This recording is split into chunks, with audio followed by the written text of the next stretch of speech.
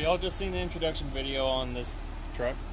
It's been a few weeks since then. I've put about 2,000 miles on it, ran into some issues on it. We had a transmission issue early on. I think in the first week we had it, and when we tried to back out, we put it in reverse. It backed out just fine, kind of sluggish, kind of hesitant, like you had to give it a little bit more RPM.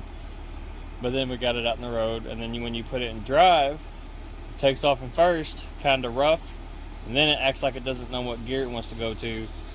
It jumps around gears for a few seconds, and then it goes straight to either second or third gear, kind of like a limp mode, like a default gear.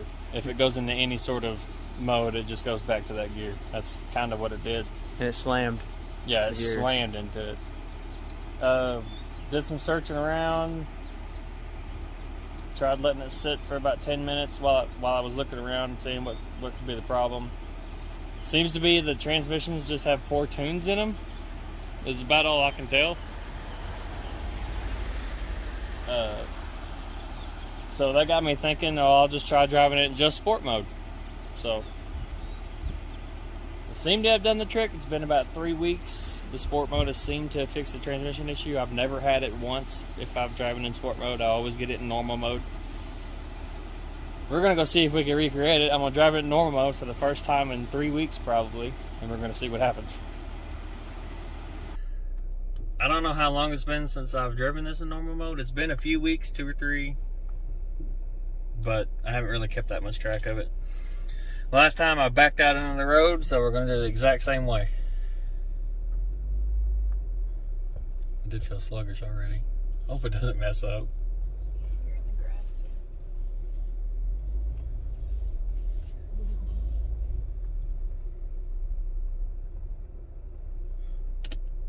And then last time when I put it in drive, it just kind of went a little bit and then just kind of stopped going, like I had no more gas pedal, and then it jerked around really hard and then defaulted to a gear.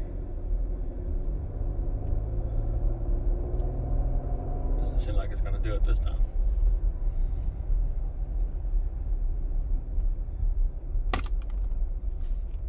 Should I talk about any other problems I had too, or? Sure. Yeah, let's do that too. What was the other one? The audio.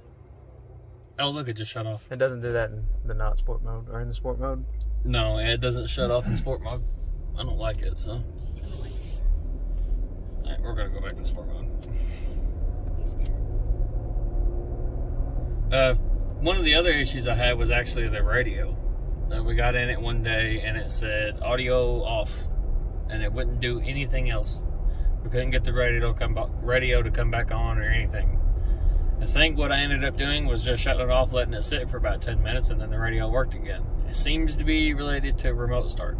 We haven't figured that out quite yet, but every time she uses remote start, her radio doesn't work. What other issues did we have out of this?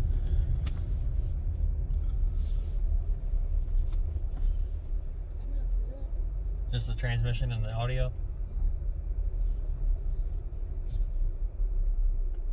But other than that, it's been a really fun vehicle.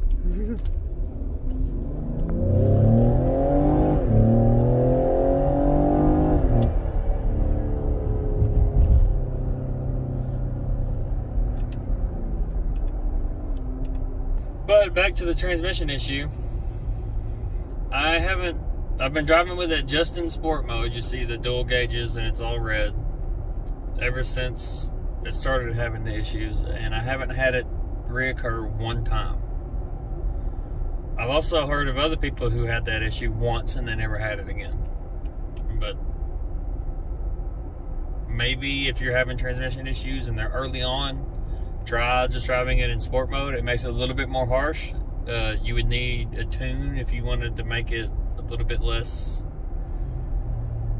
jarring. But if you get a tune, you also avoid your warranty. So that's up to you. I think personally a tune is how to fix this transmission, so I'm going to be getting one, which I would have been getting one anyway, so we'll see what happens. Of course, we'll do new 0 to 60s every mod this thing gets.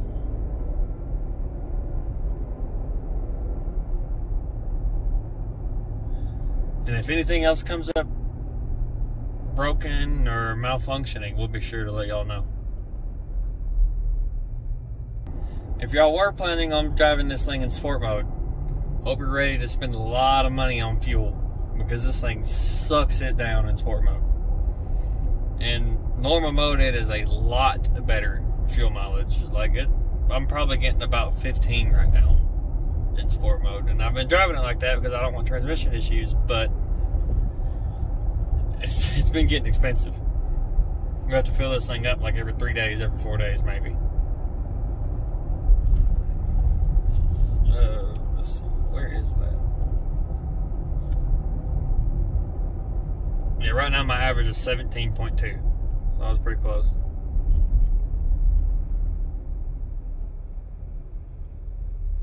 I think it's over a pretty long time too, though.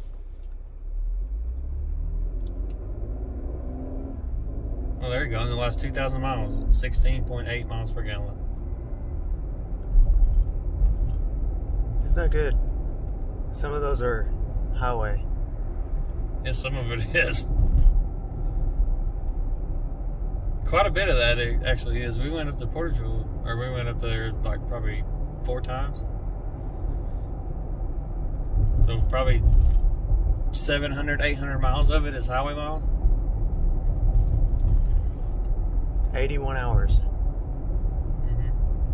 of driving this. Damn.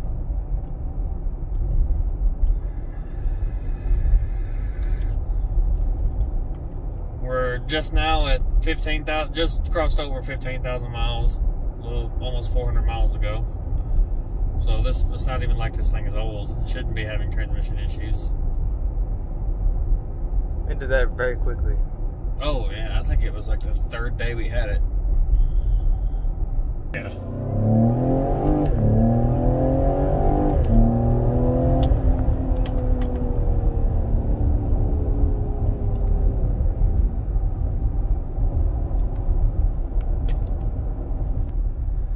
Given what I know, I've had the issues that I've had, the audio, the transmission issues, I probably would still get this vehicle. Everything else about it, I love it. I love the room. It needs a little bit more power, but it's got a lot to start with.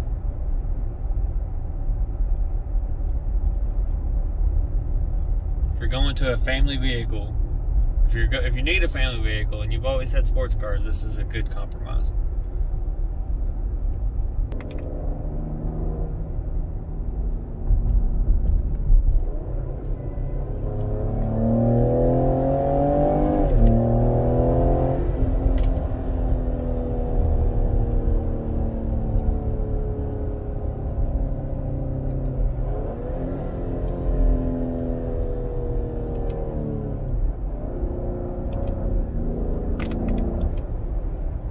That's another thing I've noticed about sport mode. When you're coming to a stop, it will actually rev match up and use engine braking to slow you down a little bit, because I'm guessing it's thinking you're wanting to do a more aggressive stop, and it can kind of jar you around sometimes, get really jerky. It'll do basically like this, but as you're coming to a stop.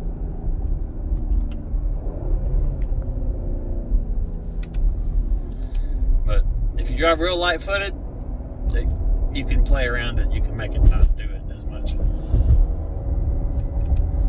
Yeah, it's pretty much all the problems we've had. Can't think of anything else that's going wrong other than just the fuel mileage being horrible.